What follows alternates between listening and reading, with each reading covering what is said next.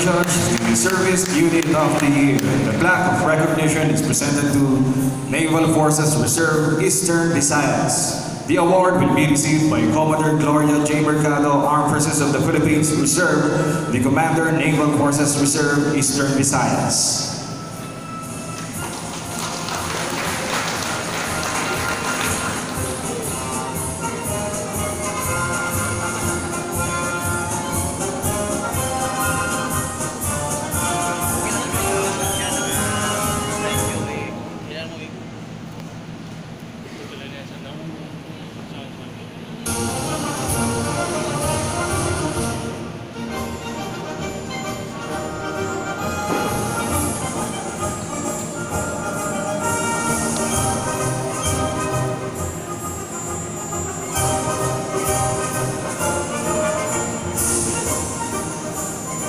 For having been adjudged as the Landing Craft of the Year, the plaque of recognition and streamer is presented to BRP Ivatan, LC298. The award will be received by Commander Rogelio F. Lachica Jr., Officer-13111 Philippine Navy, Commanding Officer, BRP Ivatan.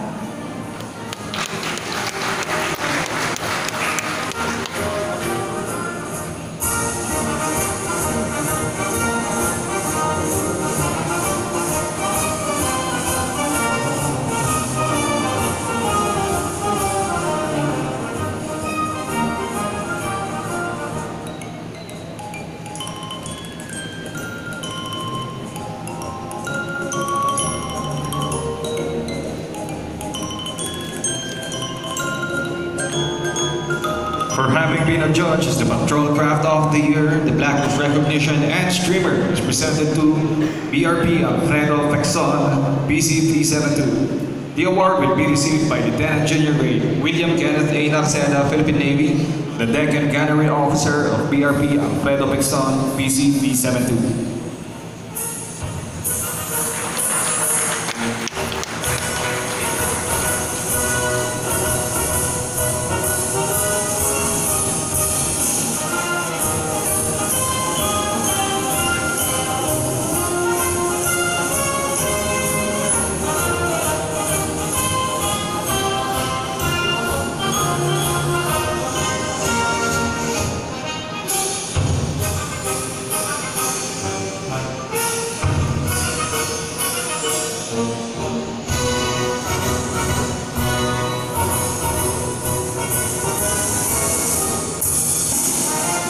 For having been adjudged as the OPCON Unit of the Year, the plaque of recognition and streamer is presented to Naval Intelligence and Security Group Central.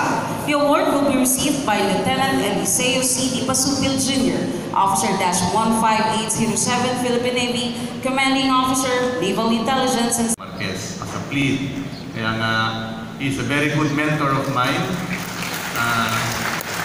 I'm not what I am now without his mentorship as my squad leader. Kaya hindi ka sir failure. Thank you very much. Also, Brigadier General Werner L. Perez, AFP retired, manager of Mactan Island Golf Course.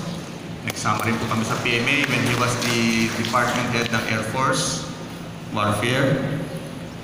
Commodore Gloria Mercado, AFP Reserve, the Commander of Naval Force Reserve Eastern Visayas. Ma'am, yung Naval Forces Reserve po natin dito, mukhang sawang-sawa na sa mga awards dahil perennial award din na po natin yan hanggang sa national level. Very active po ang ating mga reservists, and as Commander of Naval Reserve Command, concurrently right now, other than being a Vice Commander, I'm very proud that the Navy Reservists of Eastern Visayas is performing very well sa ating area of responsibility dito sa Visayas region. Thank you very much, ma'am. Brigadier General Stephen Pareño, the Deputy Commander, Air Mobility Command. Captain Oscar D. Canlas Jr., Inspector General, Central Command.